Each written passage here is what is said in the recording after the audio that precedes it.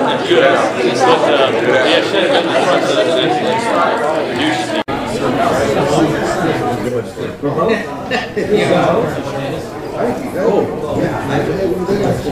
In my neighborhood, Please rise for the invocation by Reverend Gerard from retired United Methodist pastor. Let us pray. Dear Creator God, you send the rain and the sunshine, and the earth brings forth its bounty. So we, who are also created by you, enjoy the fruit of the earth, which not only sustains us, but enables us to use our gifts to create with you better places to live in. Thank you for the blessing of this city, created through your providence and the industrial use of the gifts of the people of this community and beyond. Continue to watch over the people of Hickory as we seek a better future together. We especially pray for those who lead and serve in our city government, those who set policy and plan, those who protect life and property, those who provide safe water and sanitation services, those who offer citizens opportunities for recreation, sport, and art, those who enhance our learning and connect us as a community. May all done here tonight and in our city government's actions be pleasing in your sight. It is in your name that we pray. Amen. Amen. I pledge allegiance to the flag of the United States of America and to the republic for which it stands, one nation, under God, indivisible, with liberty and justice for all.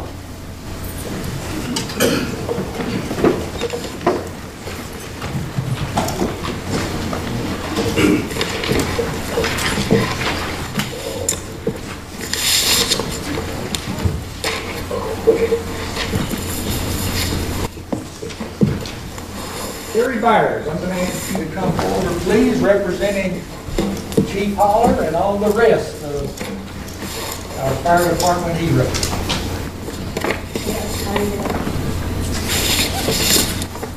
Whereas fire is a serious public safety concern locally and nationally, and homes are the locations where people are at the greatest risk of fire. Whereas home fires killed more than 2,700 people in 2013, and fire departments in the United States responded to more than 369,000 home fires. Whereas 3 out of 5 home fire deaths resulted from fires in properties without working smoke alarms. And whereas working smoke alarms cut the risk of dying in reporting home fires in half.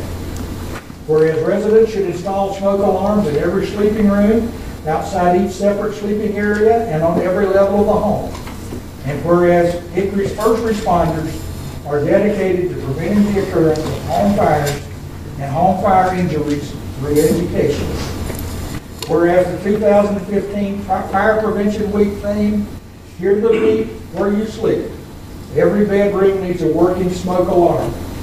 Effectively serves to remind us that we need working smoke alarms to give us the time to get out safely.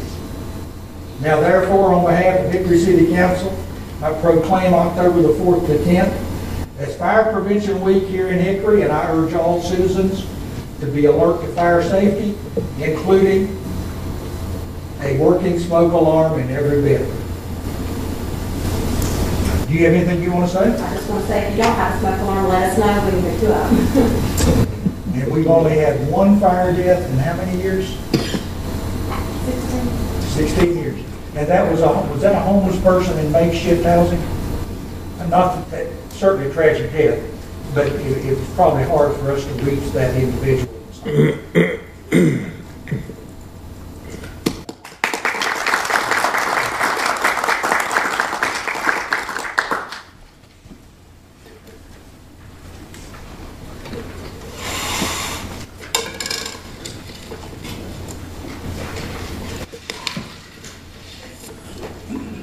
And I also want to recognize our other heroes, the Hickory PD, who are out in such great numbers tonight.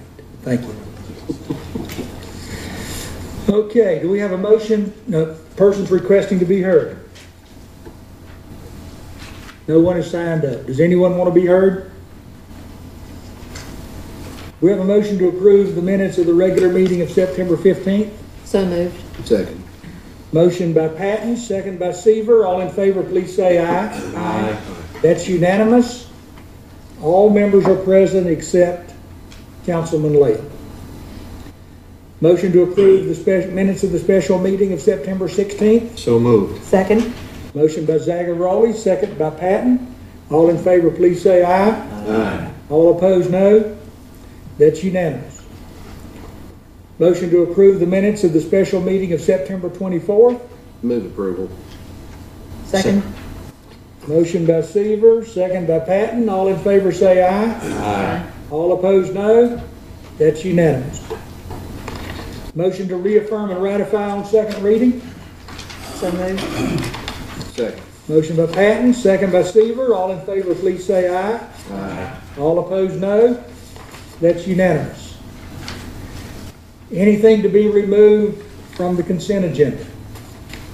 Move it be approved. Second. Motion by Meisner, second by Guess. All in favor, please say aye. Aye. All opposed, no. That's unanimous.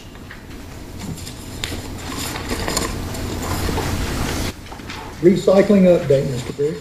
Thank you, Mr. Mayor. I'll call on the city's Public Services Director, Mr. Chuck Hansen, to update council on recycling. You know that we had the new rollouts, and that was a very smooth process, and I want to compliment Mr. Hansen, but really Mr. Hansen's staff, who were so great at getting those out, and it's been pretty seamless, and now we want to see how well are we doing.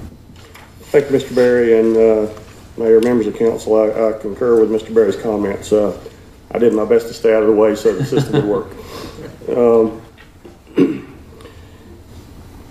I think Ms. Patton asked about this a couple of months ago, and at that stage we really didn't have any information to share, and appreciate the excitement in the question. And again, we're sort of a third of the way through a year, so we'll sort of show what we have data-wise up to this point.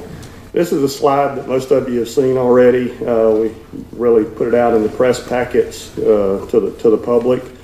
And again, here's sort of what we were doing in the blue bins, as we call them, the curbside sorting.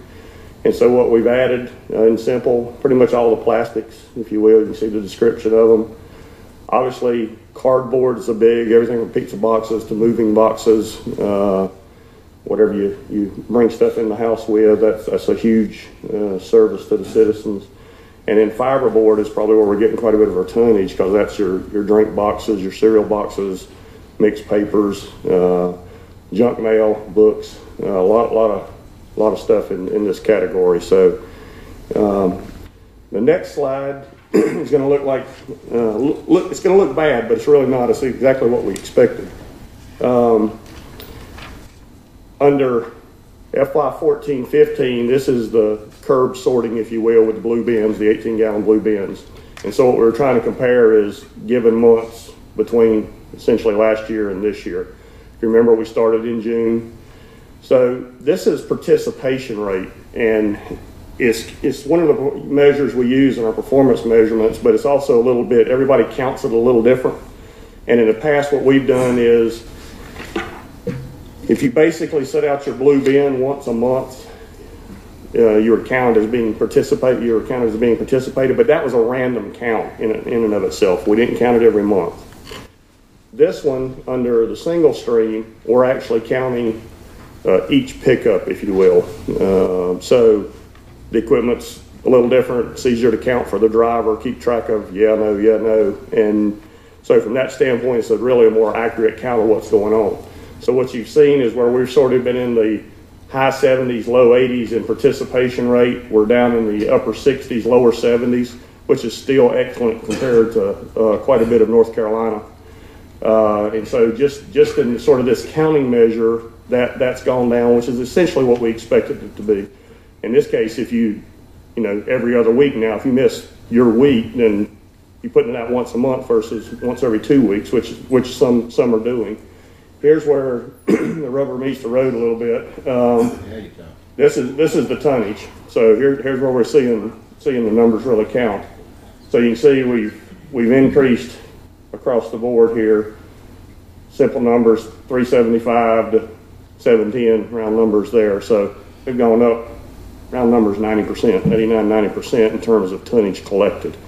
So the system is working, the process is working.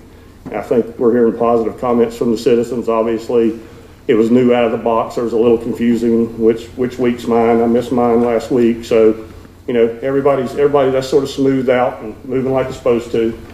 We're pleased with where we're at 4 months into the I program. think this is indicative of the participation rate. Yes. Higher. Yeah, oh, You've got correct. a bigger bin to put it in, so you don't have to roll it down now. Correct. And again, it's you know, these are the numbers that really mean something to us. The good part about this is it's about $5,700 a month less expensive than it was last year. That's cost to us by basically automated every other week collection. So we've not quite doubled the tonnage, and we're doing it at about $5,700 a month cheaper.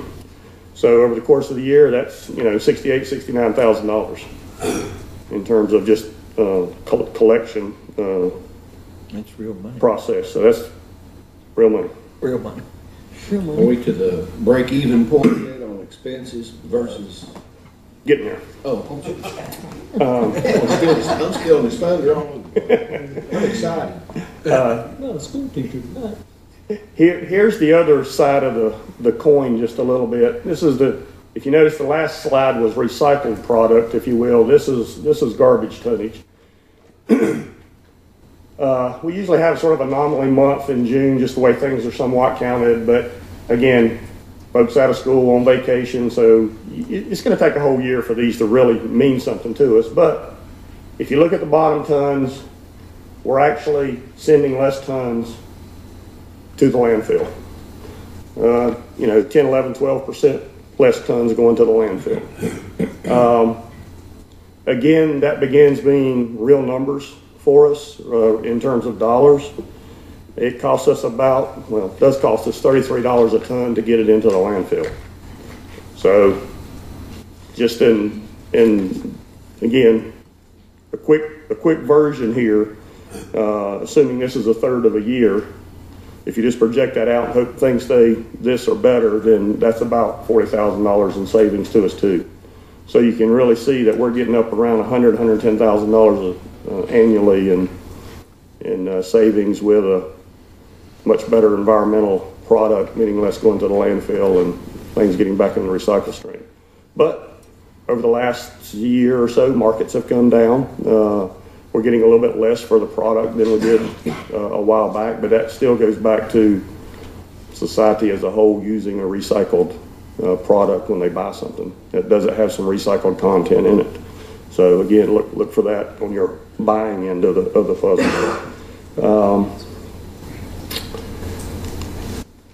That's it, quick and dirty. Questions? Do you have any projection of when they, I think the bags that you get at the grocery store, unless you ask for paper, they give you plastic. Is there a plan or any anticipation of being able to recycle that? Well, and let me follow up the question. One of the things that we don't take that wasn't on that front slide is essentially sheet plastic. Plastic bags. Again, what we try to explain to the citizens, if we do get that question in the literature that goes out, most of your stores will provide that recycling on their end. So when you go back to the grocery store, take the plastic bags with you, or get something that's not plastic and utilize that. The plastic filament, plastic bags, whatever you want to call it, that type of material basically ties up the equipment, the sorting equipment. And so you can imagine that stuff getting intertwined in gears. And if you hadn't seen that, it's kind of interesting to see because there's a lot of moving parts and a lot of fans, magnets, blowers, belts. And so sheet plastic is something that's a no-no to that. So we're trying to encourage folks to take that back to the market that they purchased it in. And again, basically a big part of that's grocery stores. Even a grocery store plastic bag or a non-grocery store plastic bag and go back to the grocery store recycling location. So from our standpoint, we don't see that coming into our stream anytime soon. The other thing I'm really proud of the citizens, obviously you get contamination in the recycled product. Wrong thing goes in the wrong bin, wrong rollout. We're hearing from our servicer, Republic Services, that our revenue stream is a pretty clean revenue stream. Hopefully it'll continue to be so, which helps again in what we're sending in, but obviously what we get out of it on the back end. So hopefully our citizen will continue to do the right thing, meaning putting the recycled product in the recycle bin and the garbage in the garbage bin. So again, if we get too much contamination in a scenario, we actually have to, take that load to the landfill, if you will. But we're hearing very positive things about what's actually getting recycled, meaning it's pretty clean recycled product. Amazing when you do recycle, when you start thinking about everything you can recycle. My recycle bin's full and the trash, I throw it in and you hear it go to the bottom. It's right. Pretty amazing. Yeah, same thing in my house.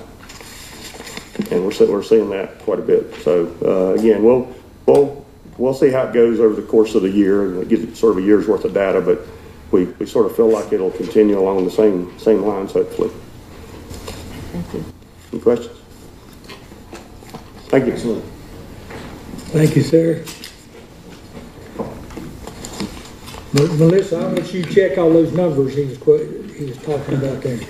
It scares me when engineers start talking to camera. Appointments to boards and commissions. Do we have any appointments to make? Matters not on the agenda? General comments?